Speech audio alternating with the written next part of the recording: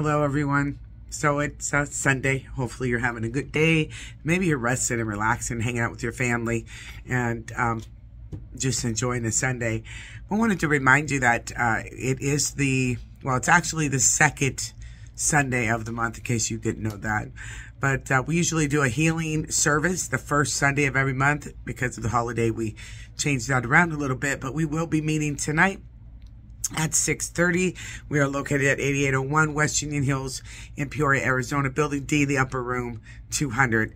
And what can you expect? Well, we give a short message on healing, something that the Lord prompts us. Tonight, we're going to be talking about infirmity. We're also going to be addressing mental illness, and that includes depression, anxiety, panic attacks, and those kind of things. We're seeing a real I want to say it's an epidemic of the people that are suffering in their minds. And when your mind is under attack, eventually it can catch up and begin to afflict your body, and vice versa. When your body is sick, it can affect your thinking, can affect your mind, can affect your faith, can affect your hope.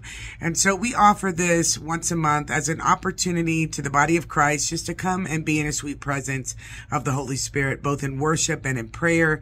And then we just open up the altars. If you want to come up for worship, that's fine. But at the end of service, we offer prayer.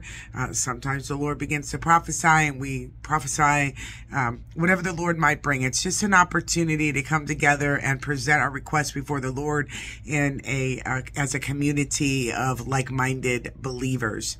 So if you're looking for something like that tonight, or you just want to get out of the house, you just want to be in the presence of God, this is a great place to be. We have been thoroughly blessed with the presence of God at our services, on our Tuesday healing nights, or our Tuesday deliverance and healing nights, and our Saturday service. Just a sweet presence. People don't even want to leave.